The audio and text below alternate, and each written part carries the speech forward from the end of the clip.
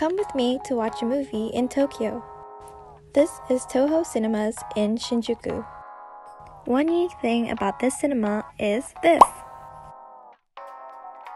For food, you can order salty or caramel popcorn, to small meals like hot dog, pizza, and chicken bites, and for drinks, you can order soft drinks to coffee and even boba.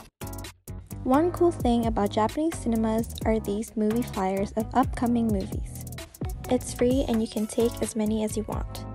I've collected a few to decorate my room.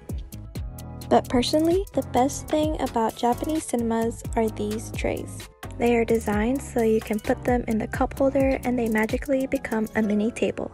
It's super convenient. Anyways, that's all for today. Bye bye.